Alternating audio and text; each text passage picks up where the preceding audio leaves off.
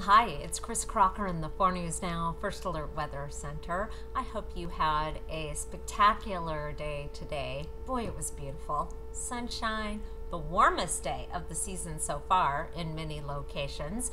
And, well, it's over.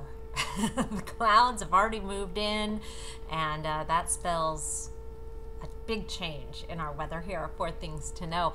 Wet on Thursday, the possibility of some thunderstorms. Not sold on that in terms of seeing them around the Spokane and Coeur d'Alene area, most likely in the higher terrain. But a good idea to keep that 4 News Now First Alert weather app handy tomorrow just in case. It is going to be much cooler in the forecast. Rain through Saturday and then possibility of some showers on Monday.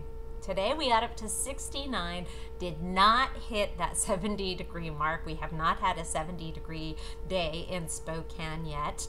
We're overdue. Our average date to hit that number is April 17th. And we could make a run at the record for the latest day. Now that is still a couple of weeks away, but I don't see another day like today in the forecast. Quite the opposite. We have got a cold front approaching and it's got a lot of moisture to work with. Here's a look at our satellite. I've got the radar on there for you as well. Already starting to see some wet weather working its way into extreme northwestern Washington. It won't be long until that makes its way across the Cascades. Our forecast radar shows overcast conditions tonight. By tomorrow morning, we have a chance of rain. Here's 7 o'clock tomorrow morning with light rain around Spokane and Coeur d'Alene. May get some breaks mid-morning, but by noon, we are in the thick of it, and we'll keep that chance of rain going through tomorrow evening. We'll get a little bit of a break, but there's more rain on the way for Friday.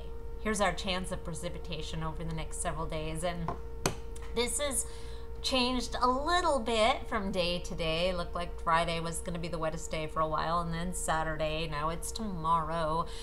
Friday, a 40% chance of showers. We should get some breaks. Saturday, now we're back up to 60% chance of rain. Sunday, right now, looks dry, but that's another one you might want to check back on if you have some sort of a grand outdoor gesture for Mother's Day. It's not going to be like an awesome day to be outside regardless. 51 for high and kind of cloudy and breezy. Monday, a 20% chance of rain. Overnight lows tonight will be fairly warm. We'll be in the 50s, 40s and 50s around the region, with high temperatures tomorrow in the 50s and even the 60s. Here's a look at your 7-day forecast. Showers tomorrow, Cinco de Mayo.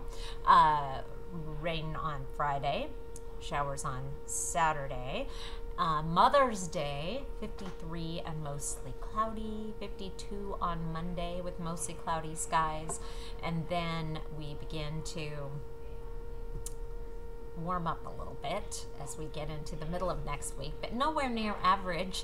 I also want to draw your attention to those overnight lows because they are going to be on the cool side Saturday, Sunday, and Monday night.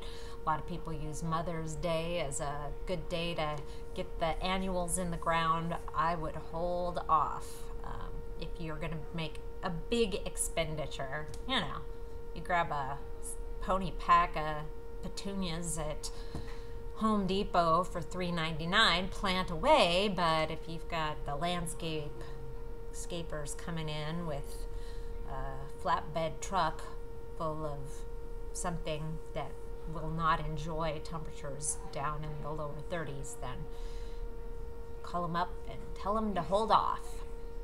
That's my advice.